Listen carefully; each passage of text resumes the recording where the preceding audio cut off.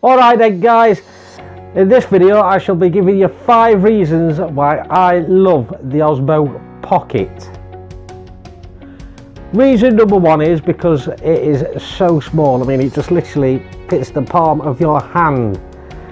Now, you're walking about and people hardly ever notice that you've got this in your hand, and if you're not bothered about sound or you're just holding it like that, because the microphones, it's got 2, one there and also the other one underneath.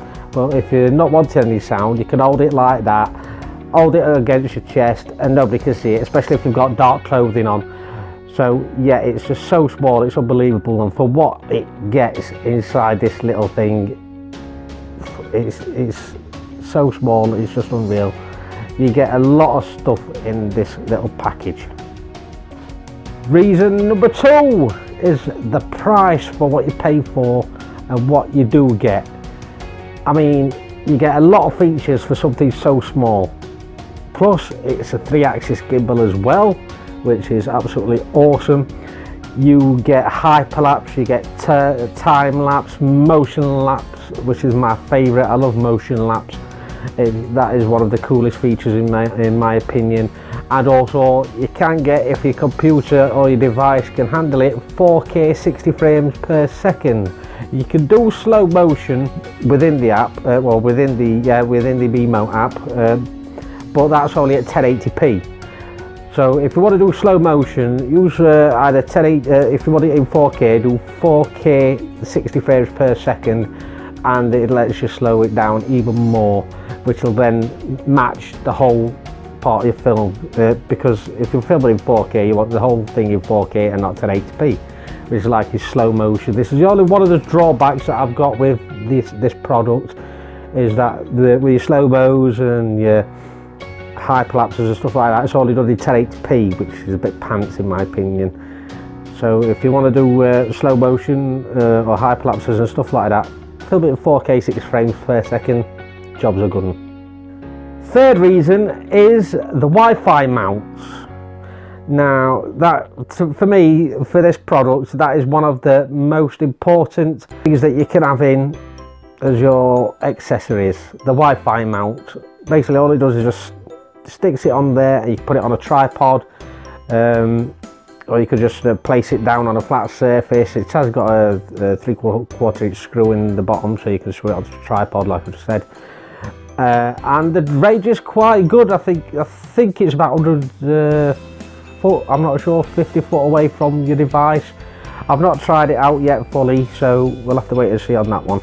Also, with regards to accessories, if you didn't know, which I'm sure most of you don't do, because there's loads of reviews about this Osmo Pocket, is that you can use your GoPro accessories with the Osmo Pocket as well.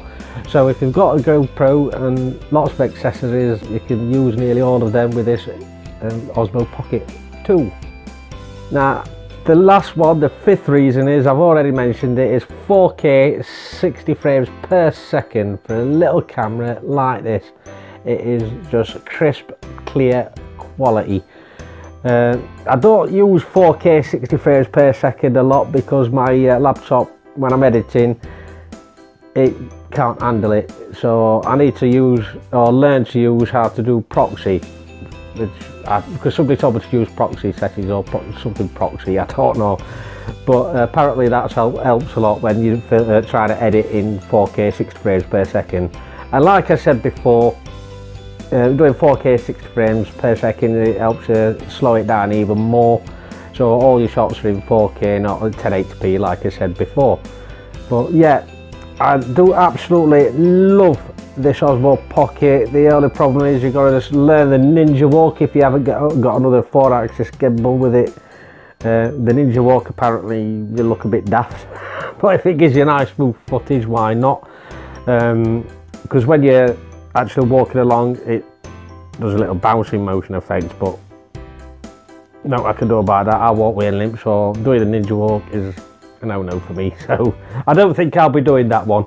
Anyway, those are the 5 reasons why I love the Osmo Pocket.